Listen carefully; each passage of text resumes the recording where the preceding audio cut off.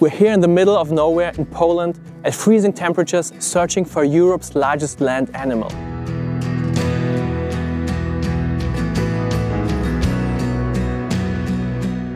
We're using antennas and special goggles because these giants are actually masters of camouflage. They have been completely extinct 100 years ago, but since have made their surprising comeback, the European bison.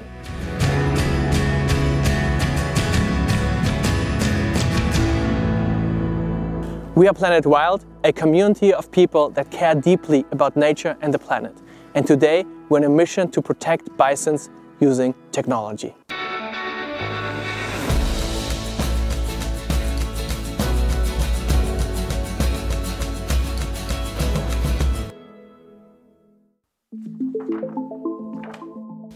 This is the giant European bison, known locally as the Wiesent. It's the largest animal on the continent, and since prehistoric times it has shared the land peacefully with humankind.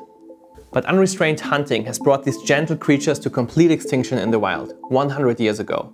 Now, rewilding experts are trying to reintroduce them into nature. But can they be successful? We made it our mission to bring our ancient friends back, and will use modern-day technology to protect them from their #1 threat: humans. Große Aufregung den erschossenen Wiesent. Wiesents grow taller than humans and weigh as much as a car. Despite their mass, they could outrun me by a factor of 3 and jump over my head with ease.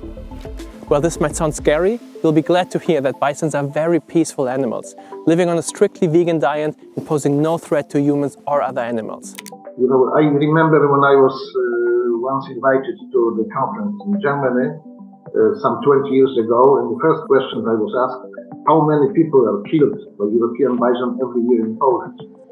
When I said 0, they started laughing. They couldn't believe me at the first moment. Unlike its close cousin, the American bison, which prefers wide prairies, the European bison loves browsing and grazing in forests and areas of mixed vegetation, eating shrubs, twigs and grass. And this feeding pattern makes them what's called ecosystem engineers, because they literally help rebuild our ecosystems from the ground up. So if we manage towards the protection of European bison, automatically there will be many other species that will also do pretty well in areas where we have a good population of European bison. So they are a bit of a shortcut for conservation. If you manage for these large animals, that's often really good for biodiversity in general. Their foraging style creates a mosaic of open soil patches and vegetation clearings at different stages of growth. This allows a whole variety of new plant and animal species to explode onto the scene. For example, it can create space for flowering bushes inside forests, which attracts insects, which bring in new species of birds, then small mammals, and so on and so forth.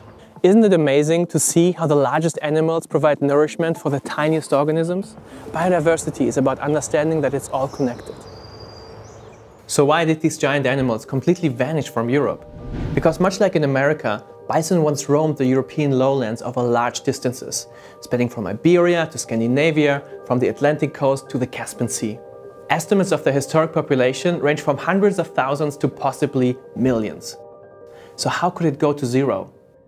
Bison have been hunted as a source of food since hunter-gatherer times, but their range really started to decline when overhunting was mixed with expansion of agriculture, which caused large-scale deforestation, which then resulted in a steadily shrinking habitat over many, many centuries. And then World War I broke out and brought a surge in bison hunting for hide, meat and horns on an already endangered population. At the end of it, only 2 small herds remained.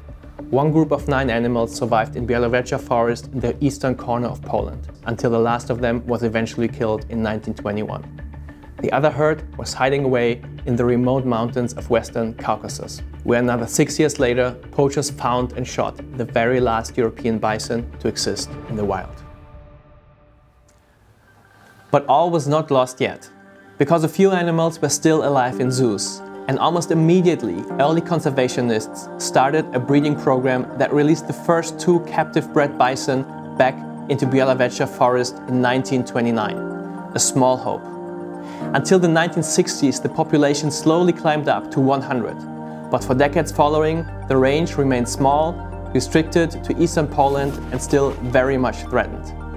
That's why, in 2002, our partner Maciek and his team from ZTP in Poland started a large-scale rewilding program to allow the population to increase their habitat all the way to western Poland with amazing success.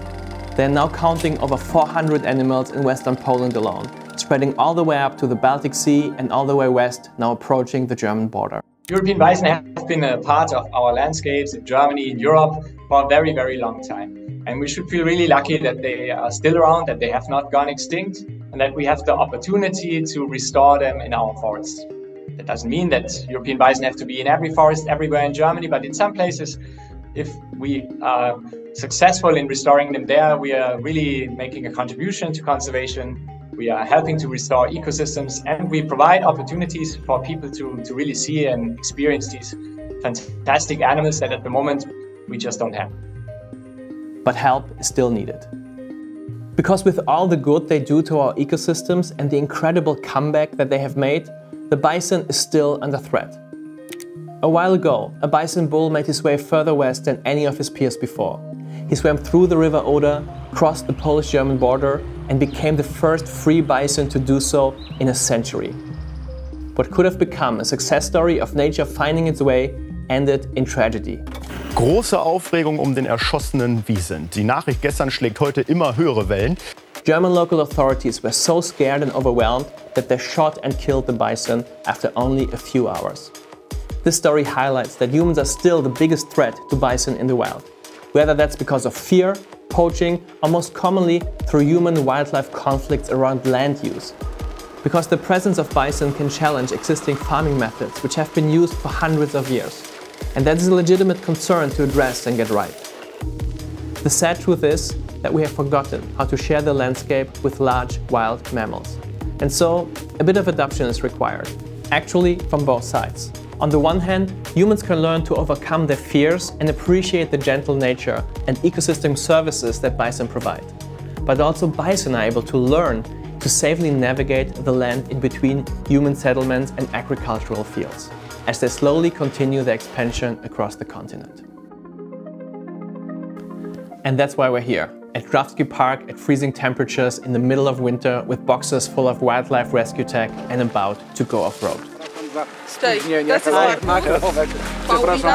We have partnered with Maciek and his team to scout for a wild bison herd to prepare them for peaceful contact with human settlements once they roam closer to farmland and villages.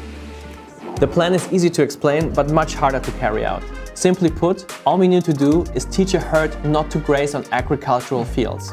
We do that by gently spooking them away whenever they do.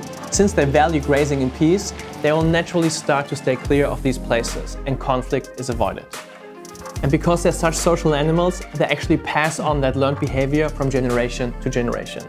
Maciek has shown first success with this method in the past. If we can help establish it further, this model has the potential to make rewilding successful globally.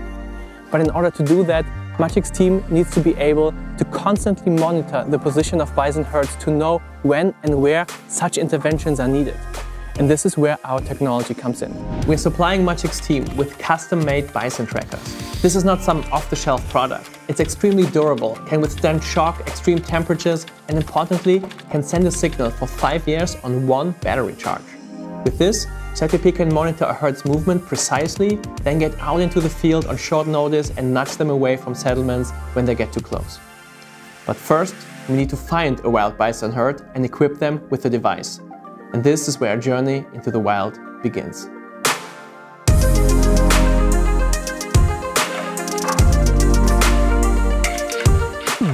We've left the road behind and are now on foot. Temperatures are well below zero, but the movement keeps us warm.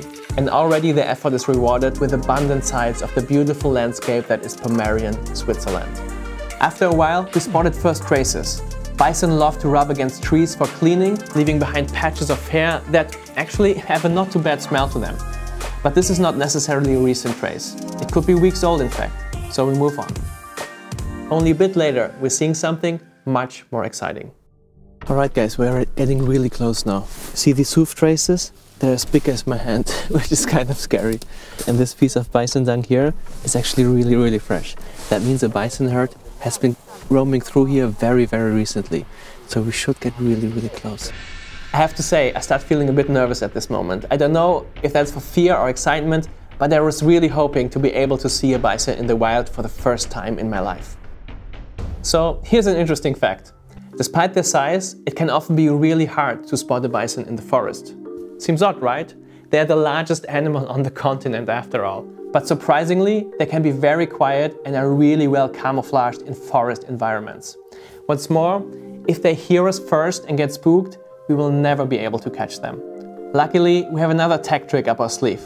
We've equipped Maciek and his team with a state-of-the-art thermal camera that makes any warm body clearly visible from afar. This device allows them to spot hidden animals deep into the forest and then approach them carefully. Without it, tracking a herd can take hours if not days, wasting precious time and the limited resources that ZTP has. Okay folks, Maciek is onto something. He just gave me a signal. It could actually be a bison. We went further in, slowly advancing through the winter forest. And then there it was.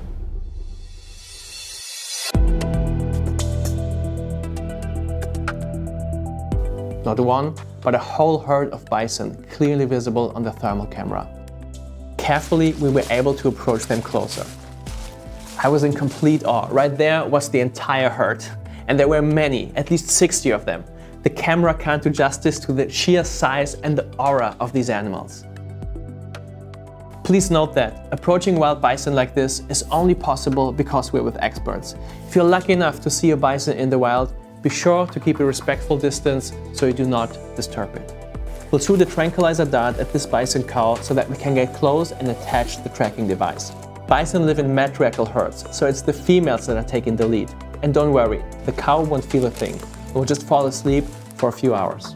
Can't believe we're able to get so close to this gentle giant right here. Its body is emitting warmth, it's breathing heavily but steadily. Right now it's hopefully having sweet dreams, but in an hour or so it will be up and running again. Behind me you can see how the team is preparing the tracking device, and as you can see as well, this is actually very manual and laborious work. It's not an easy feat to do what these guys are doing every day.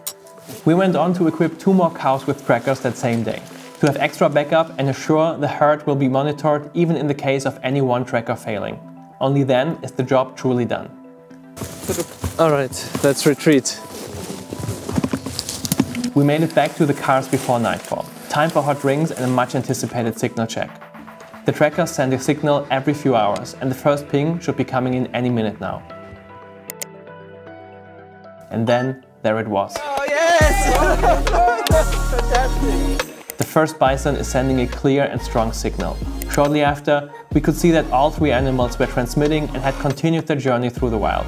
The only thing that was left for us was to head back to civilization, knowing that these little blips on the screen now allow us to safeguard an entire herd of European bison on their path as they do their thing and make this world a little wilder. The impact of the tech we sponsored goes well beyond what you saw today. ZTP is working with a small headcount and limited public funding, if any. All while the success of their work so far means ever-growing animal numbers to shepherd. Better tech helps them do that more effectively and scale their impact for many years to come. And this concludes our first mission. I'm very happy with what we have achieved, but this was just the beginning. We are building a global community of people that care deeply about nature and want to help our planet bounce back through missions like these. We'd like to thank our very early backers who made this first mission possible. Here are their names. And this spring, we're launching our public membership so that you can join our missions as a backer as well. The bigger our community grows, the bigger these missions will get. Every member can vote on how we spend the money, connect with us and other members through our app and Discord channel, and collect unique badges for every mission you support. Here's the first one, rightfully earned by our first backers. Thank you to my co-founder Jonas for designing the Bison badge. With the upcoming missions, there will be more of those to collect for everyone joining. If you want to get notified when we launch or help us beta test our new app, sign up with the link in the description. If you want to share some love and help us build up this channel, leave a like and let us know your feedback in the comments. I'm looking forward to hearing from you. Over and out.